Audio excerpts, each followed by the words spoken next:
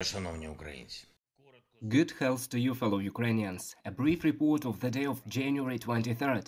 The first is military issue. We had several detailed conversations with our commanders about the situation in the operational directions. Sometimes it seems that some people in the rear cities have completely forgotten about the war and started to ignore reality using the protection of our heroes. Ignoring the war is a luxury that no one can afford. Fierce fighting continues in the main operational directions, particularly in Donbass. Enemy shelling and offensives around the clock. However, the battle for Donbass continues. The battle for the south continues. We see what forces Russia is amassing and know how to respond. We will certainly respond to the enemy's regular terrorist attacks on our border areas, Sumy and Kharkiv regions. Ukraine will not show weakness. The state will not show weakness. I have signed several decrees on January 23rd. There is a principal decision of the National Security and Defense Council on officials traveling abroad. It applies to all officials of the central government and various other levels of local government. It applies to law enforcers, people's deputies, prosecutors and all those who are supposed to work for the state and in the state. If they want to rest now, they will rest outside the civil service. Officials will no longer be able to travel abroad for vacation or for any other non-governmental purpose. Within 5 days, the Cabinet of Ministers is to develop a border crossing procedure for officials, so that only a real working trip can be the reason for border crossing. Another decision concerns our spiritual independence, which we are strengthening and will continue to strengthen.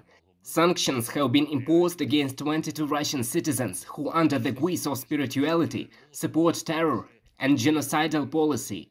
Also, we have already made personal decisions regarding officials of various levels in ministries and other central government bodies in the regions and in law enforcement system. I have held several meetings on our international activities. One was related to the results of Ramstein and what we managed to get for Ukraine. The second meeting was about the new stage of our diplomatic marathon, which was launched after my visit to Washington. I have had more than 30 negotiations of various levels with the leaders of our partner states. Those we can talk about openly. This marathon yielded the results we needed, a real strengthening of our defense. We are now working to fill February with even more substantive contacts with leaders. On January 23rd, I addressed the participants of the winter meeting of American business leaders who are members of the National Association of States Chambers. These are more than 100,000 entrepreneurs who employ about half of the American workforce. It is important for Americans at all levels to know and feel how important and historically necessary our cooperation is, cooperation of Ukraine and the United States. And one more thing, the day of January 24th marks exactly 11 months of the full-scale war. It will be the 335th day, a day we will pass in the same way as the 334th, uniting all our forces for one thing, victory, for the sake of Ukraine's victory. Not of someone against someone among us, but for the sake of the whole of Ukraine, for the sake of the victory of our entire country in the war, for freedom and independence for all Ukrainians. It will happen, and all the steps necessary for this will be taken. I thank all our warriors at the front. I would like to celebrate our anti-aircraft gunners of the air forces. You gave us a good day. Russian aircraft, helicopter and missile were shot down.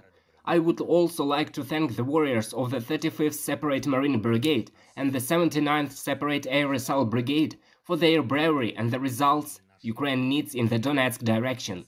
Thank you guys. And I thank everyone who steadfastly defends the positions of our country. Glory to Ukraine.